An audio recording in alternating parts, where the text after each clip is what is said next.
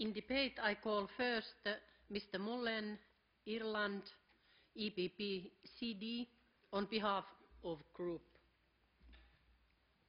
Thank you very much, Madam President. And I would like to say, first of all, that I welcome very much this report into the challenges posed by issue of migrants and refugees to the Council of Europe.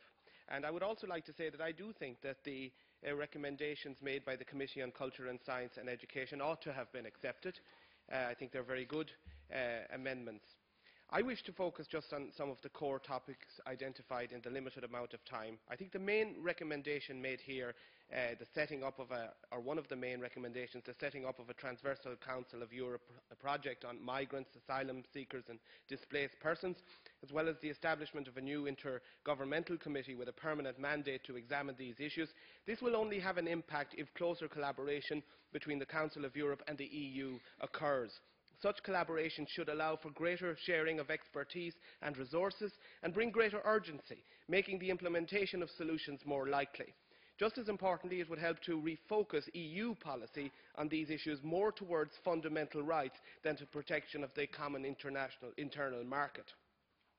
Secondly, I believe that better cooperation is needed between individual member states because these issues are necessarily trans-European in many cases, although involving countries outside of Europe as well.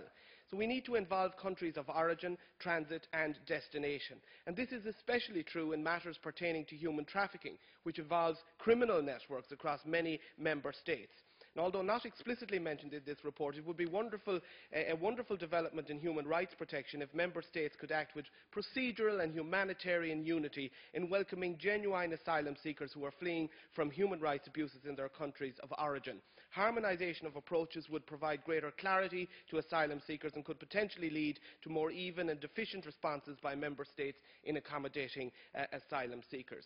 We need to look at the impact of where countries are bordering on each other as well. I've done some work in the area of human trafficking, and I'm very much an advocate, speaking personally now on behalf of my group, for the need to criminalise the user of persons in prostitution. We have seen in Scandinavian countries how this has helped make countries such as Sweden much more colder houses for traffickers. And I think my own country, Ireland, needs to bite the bullet in this area and really tighten up its laws so as to target the user of the person in prostitution, and at least to bring our laws closer to those now to apply in the UK, so as to prevent the possibility that Ireland would be seen as a softer option for people wishing to avail of persons in prostitution, many of them migrants in extremely disadvantaged situations.